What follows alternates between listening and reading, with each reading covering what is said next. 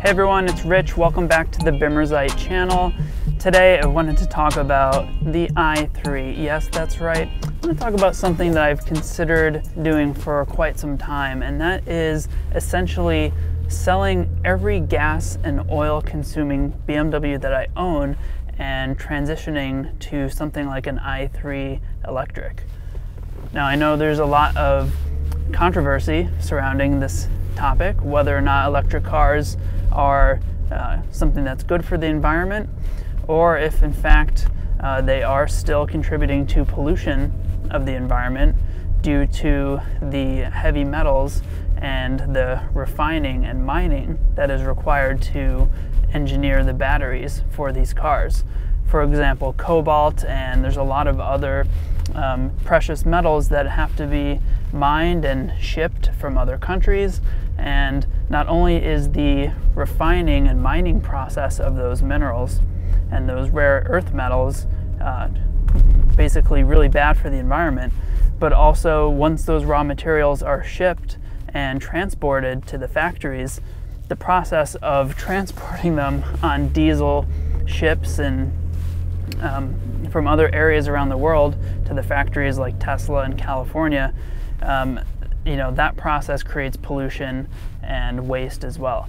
However, despite understanding all of those facts, it is still a compelling argument and case to switch from these old beasts that we drive every day. Pouring gasoline in them and additives and oil all the time is just it's pretty stupid. It really doesn't make a lot of sense, and it feels very archaic, for lack of a better term, to be still driving these old cars. Another interesting consideration when buying an electric car is, where are you getting your electric source from? Is the electric power that you're charging your car with coming from a clean energy source? And most of the time the answer to that is no, unless your energy source is purely coming from like a nuclear or renewable source such as solar panels or something like that on your house.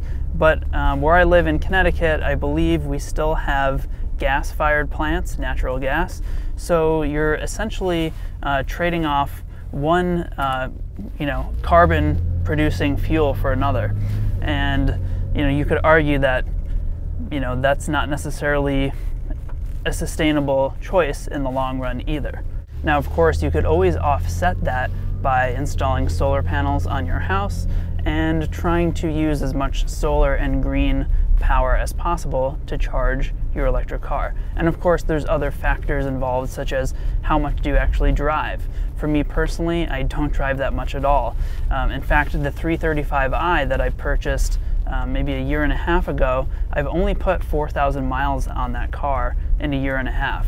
So I really don't drive that much. It's really just around town and to do errands and go to the store. So that brings me to today's topic. Should I sell all of my gas-powered cars to buy something electric like an i3? And this is something that I have seriously considered, and I have sort of debated whether or not this was a good idea, especially for one of the main factors is that I use these cars as tools to make content for this channel, which earns part of my income. And so if I get rid of all those cars, which I'm always fixing and repairing, what am I going to make videos on, right? Now, I've always had an interest in electric cars and clean energy, and for the longest time I've been wanting to drive an i3 or a Nissan Leaf or a Tesla for that matter, and I just haven't had the opportunity to do it. So if you live in the area, New York or Connecticut, and you want to link up and let me drive your i3 or your Tesla or your Leaf, hit me up, send me an email. I'll leave my email address below. And in the meantime, yeah, I've considered selling my 335i, which is an amazing car. It's a twin-turbo 6-cylinder engine.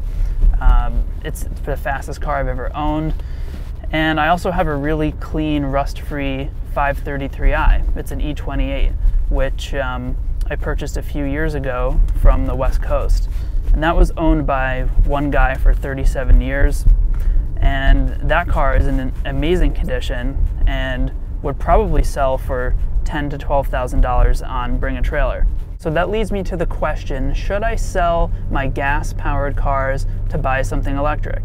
And I would probably keep one gas car just in case, something happens. You always need to have a backup car, right? Anyway, that's it for today's video. Let me know what your thoughts are in the comments below. Should I buy something electric? Should I sell some of my cars or not? And happy Thanksgiving to you if you live in the US. And I'll catch you guys in the next video.